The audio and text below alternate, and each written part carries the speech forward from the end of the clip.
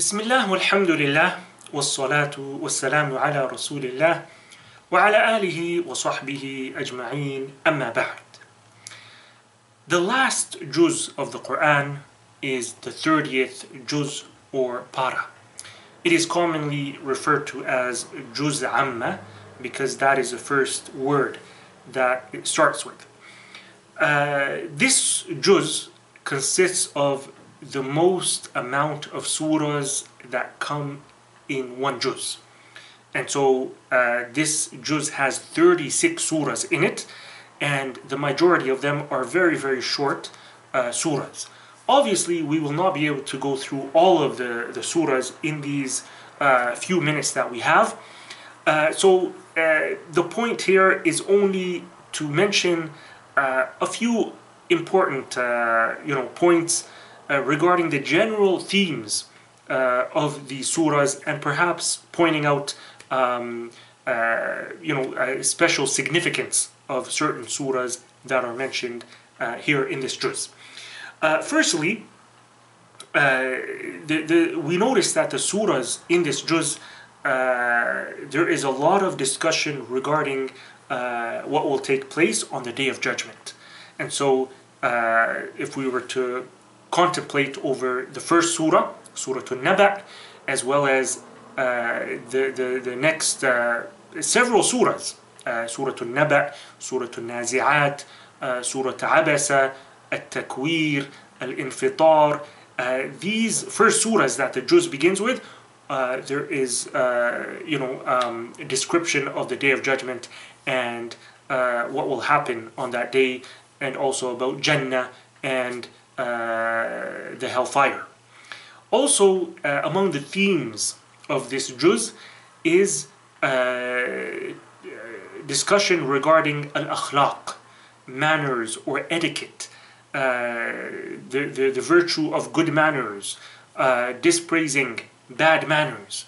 And so if we were to notice, reflect over Surah Al-Mutaffifin, also Surah Al-Fajr, Surah Al-Balad, Surah Al-Layl, Surah Al-Duha, Surah Al-Ma'un.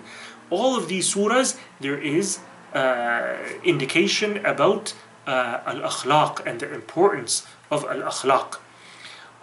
Also, among the themes of this juz is concerning the Quran, and how the Quran is the truth from Allah subhanahu wa ta'ala.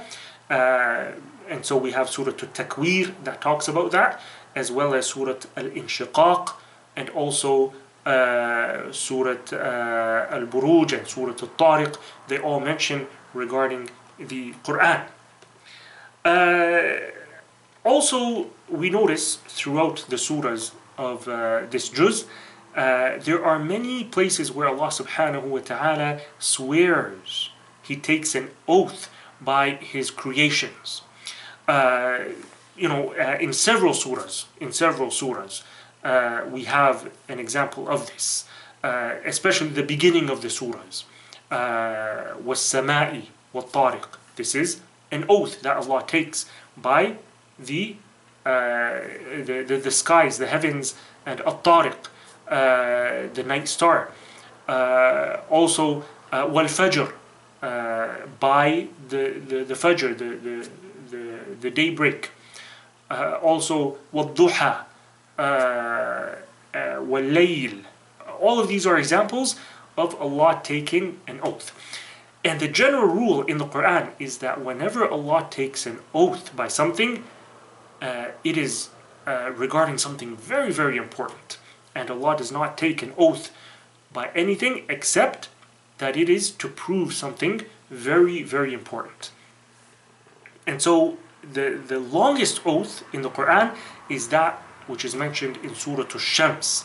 And so in Surah Al-Shams, Allah takes an oath by the sun, the moon, the night, the day, and Al-Duha, the morning, all to prove Allah takes an oath by these things to basically prove the importance of tazkiyatun nafs, purifying our souls. قَدْ أَفْلَحَ مَنْ زَكَّاهَا وَقَدْ خَابَ مَنْ دَسَّاهَا. He will be successful who has purified his soul, and he will be the loser who neglects purifying his soul. Also, we have throughout this juz, Allah mentions the previous nations and the punishment that they were afflicted with. Allah mentions these nations and the punishment that they were afflicted with throughout the Quran, and they are repeated here in this juz, except for one, and that is Ashab al-Ukhdud, the story that is mentioned in Surah Al-Buruj of Ashab al-Ukhdud, the companions of the ditches, and how the believers, they were thrown into these ditches that were made for them if they refused to disbelieve. And so they refused to disbelieve, and so they were thrown into these ditches of fire. Also, another example of a story that is not mentioned anywhere else in the Quran is the Ashab al-Fil, the companions of the elephant, and that is regarding Abraha and his army that he sent to destroy the Kaaba, and so Allah destroyed him and his army.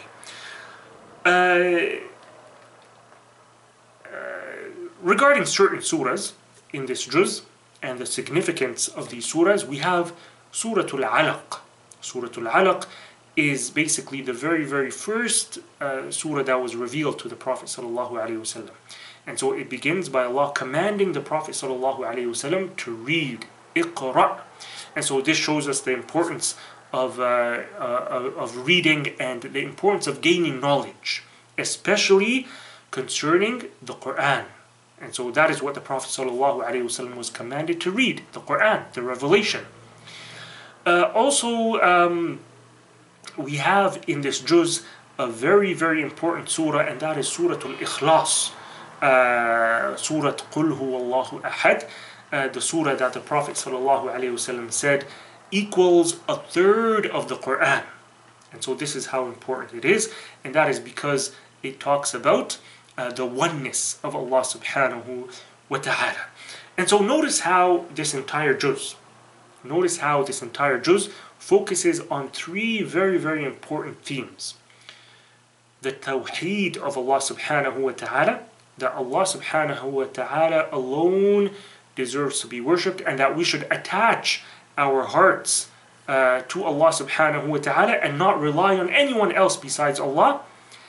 And the second thing is to perfect our akhlaq, so that we have the best of akhlaq, especially if we are going out there to invite others to Islam. And the third point is remembering the Day of Judgment, the hereafter. Constantly throughout this surah we have the importance of the Day of Judgment. Why? So that we prepare for it. So that we prepare ourselves for it. This juz basically ends off with the last three surahs, which are very, very important surahs. قُلْ هُوَ اللَّهُ أَحَدٌ, Surah Al-Ikhlas, and Surah Al-Falaq, and Surah Al-Nas. These three surahs we should recite before going to sleep, and they will act as a protection for us.